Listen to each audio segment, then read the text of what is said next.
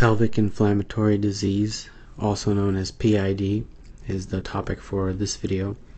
And pelvic inflammatory disease is basically an infection of the female genital tract, and it can affect a large number of parts of that genital tract, and those include the cervix, uterus, fallopian tubes, and also it can also infect the ovaries. And this is a diagram that sort of shows it all. So here you have the cervix that's pointed by that little arrow, and then the uterus is of course a little further up, and then on the sides you have these fallopian tubes. On both sides you have one, and then of course these are the ovaries right here. And the infection can infect any part of this female genital tract. What is the cause? What is the organism? Well, there's two of the most common. There's quite a few, but the two most common are Neisseria, gonorrhea, and the other one is chlamydia. Chlamydia trachomatis. And these two are by far the two most common. There's other organisms involved that can be involved, but these are by far the two most common. And one thing that's in common with both of these is that their mode of transmission is sexual. So it's really an STD. It's sexually transmitted, and most commonly occurs in women less than 35 years of age. So what are some of the symptoms? The symptoms of PID are actually pretty classic. They're sort of a triad. There's lower abdominal pain.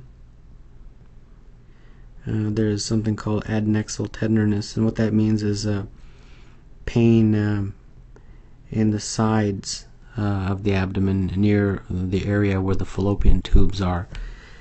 It can be unilateral or bilateral. And then something called cervical motion tenderness. This is most likely elicited on physical exam, and what that really means is that during physical exam, when you insert a finger and actually move the cervix, that can cause pain. And other symptoms include fever, discharge, vaginal discharge, yellow-green discharge. A woman can also present with nausea and vomiting. One important thing I'd like to mention before I move on to the diagnosis is that when a woman does have PID, this sometimes can lead to scarring inside this fallopian tube. So what they've done is they've sort of blown this up here, enlarged it, and showed that scarring. And that scar tissue can eventually build up in that fallopian tube, and that can lead to ectopic pregnancies. Because ectopic pregnancies happen because when this ovary here releases an egg, it's not able to travel properly because of all the scar tissue. It's not able to travel all the way down and implant itself into the uterus, the endometrium. The scar tissue blocks it and ends up preventing it from migrating properly. So that's very important to remember, that PID predisposes to ectopic pregnancy. Alright, so how do you diagnose PID? Well, obviously the symptomatology that I mentioned before, that classic triad, abdominal tenderness, adnexal tenderness, and cervical motion tenderness. So that's definitely helpful. But then you also need to do either PCR or cultures to identify the organisms. And if you remember, the organisms were Neisseria and chlamydia, which are the two most common. Neisseria and chlamydia.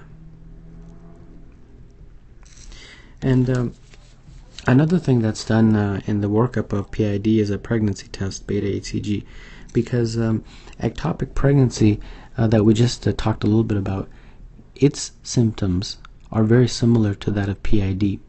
So when you're trying to diagnose PID, you also try to diagnose ectopic pregnancy, and that can be done with a beta HCG. Alright, so then now we get into the treatment.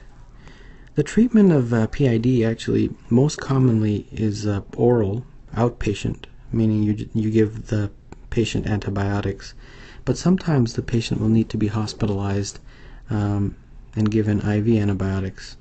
So I'll talk a little bit about why. Well, the oral antibiotic regimen is very famous. Ceftriaxone, well, I said oral, but ceftriaxone is given as a shot, but outpatient. It can be done in a clinic. And then doxycycline. This is very, very famous, very common. And you, with or without metronidazole.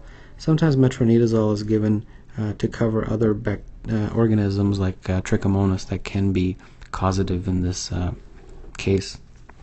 Inpatient IV treatment is done if you feel that the patient will not have compliance, or if the patient is very severe in their symptomatology, and that can be decided by a physician based on the presentation. And there's several ways. There's one way is giving a cephalosporin like cefoxitin plus doxycycline, and then another way is sometimes people are allergic to penicillin, so you give clindamycin and gentamicin. So there's a couple ways of treating it. And then finally, the last thing I'd like to mention before I get into some vignettes is that you have to treat the sexual partners as well, because this is a STD, so most likely it was sexually transmitted. So you have to tell the patient to inform their sexual partner that they need to be tested and treated as well. Okay, so now we have a couple vignettes here, and here we go. So a 16-year-old runaway comes to the emergency department because of 24-hour history of lower abdominal pain and vomiting. She tells you that she hates doctors and hospitals and is only here because another girl on the street told her that this may be serious. She asks you to give her medicine quickly so she can leave. See, she is sexually active with multiple partners, and she occasionally uses condoms for contraception. She lives on the streets and begs for money at the doorway of banks. She has not received any medical care in 6 years.